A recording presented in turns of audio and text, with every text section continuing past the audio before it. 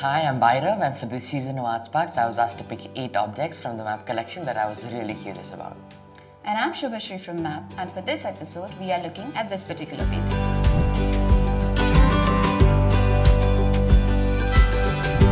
When I first saw this artwork, I was really curious about the style this was in, and it really got me thinking about abstract works and how they make you think more when you compare them to, say, still life works. Because I think maybe it's because an abstract work, you're thinking and really mulling over what's actually going on in it, and so it kind of stays with you.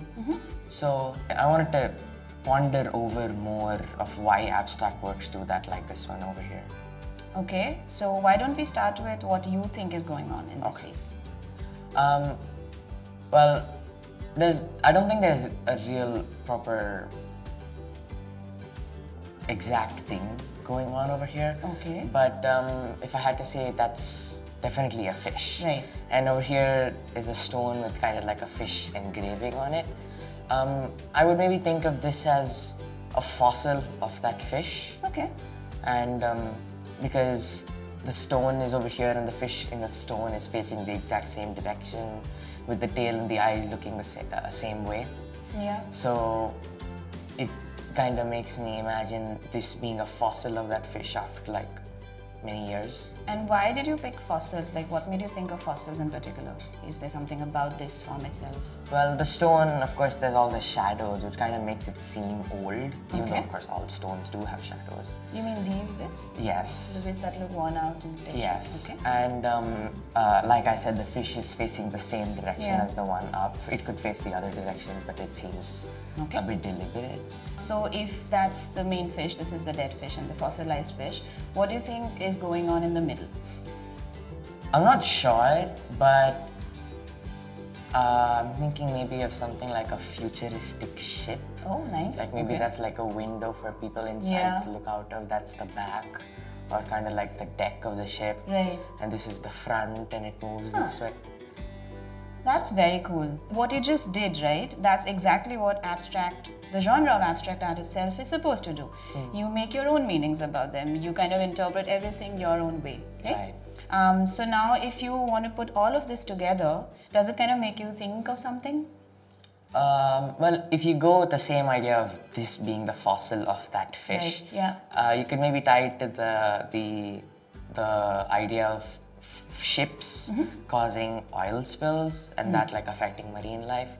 So maybe like a story like there was this fish and then there came like this ship. Right. There was an oil spill and then the fish went extinct or something. That is a very cool interpretation. Okay, so if we take that idea forward and you had to caption this painting, what kind of a title would you give it? Well, based on what I've been saying, the fish and the ship all go through water. Yeah. And the fish goes extinct over time. So maybe something like the flow of time or something. Yeah, like the cycle of life and death, right? Actually, this work is called Real/Unreal and Fishes in Brackets. Okay. That is the title given to it by the artist. And the artist is Bhairavv. Okay. He was a Bombay-based artist, and he is known for doing a lot of these abstract works, like you said, right? We'll talk a little bit more about the artist himself in a little bit, but let's just think a little bit about the title itself. So you said fishes, and you kind of make the connection with the word fishes in the caption also, in the title of the work. What do you think is the real part, and what do you think is the unreal part? Well, the real part, I guess, would be the objects that you understand first, maybe. Okay. So like there's the fish there, Right, of course. engraving of the fish. They seem real. That I'm not sure about what that is, and it's not exactly a ship. It's not exactly something that you would see nowadays as well, I suppose. So maybe that's the unreal part.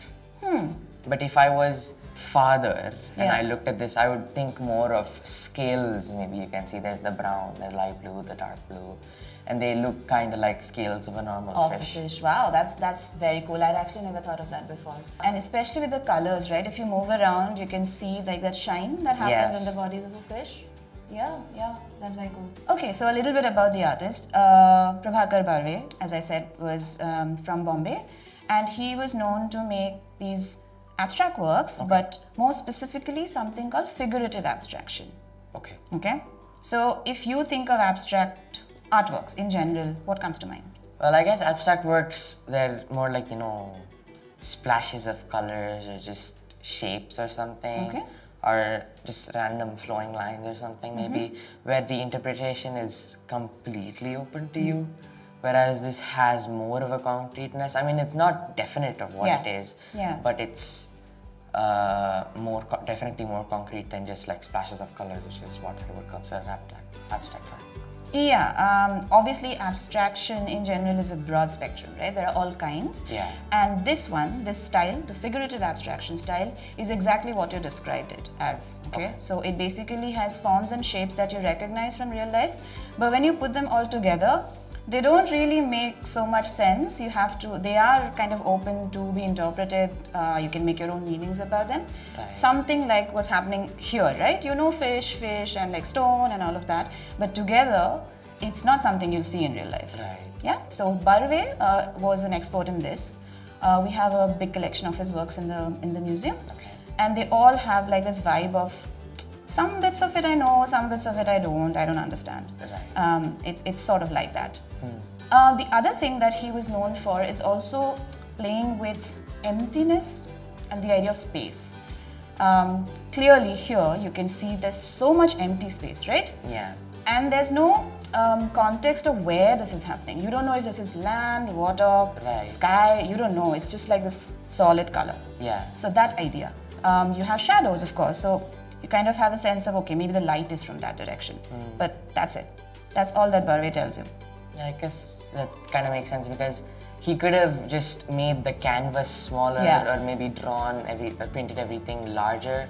But instead he just takes only a fraction of the space for these objects and most of the canvas is just the plain blue or the teal. And I guess that has more of an impact on you, like what is this empty space, like how you said, or what are these things doing in just empty space. It kind of impacts you more. So I guess he went more on the idea of empty space isn't exactly empty, it has something that impacts you a lot still. Okay, yeah, I know what you mean. And it's a very cool connect that you made with the size of the canvas itself, right? He could have done it small and compact and everything is like in small space. But this is obviously very deliberate to have this large empty space and have just a little bit of elements here and there. Right. To keep you thinking. Yeah. What would be your interpretation of this painting? Yeah, like you, I don't really have a very definite interpretation. But when I look at this work and a lot of Bhairavv's work actually, they make me think of like the dream state and the subconscious. Maybe I'm also going by the title of the work, which is Real Unreal. And that's something that happens to us in dreams. Dreams in general, right? You see things, obviously, you make connections with the real life. You have maybe episodes from real life that come to you in your dreams. But some part of it is always unreal, right? So every time I see Bhairavv's works, every time I see all this emptiness, it makes me think of the dream state. That'll be my interpretation. So what do you think this artwork could be? Check out the MAP website to see more artworks and make your own meanings of them. Also, don't forget to subscribe to our YouTube channel to get regular updates on all the other ArtSparks videos. Follow us on social media to stay updated on other MAP programs. Thank you for joining us. We'll see you in the next one. Bye.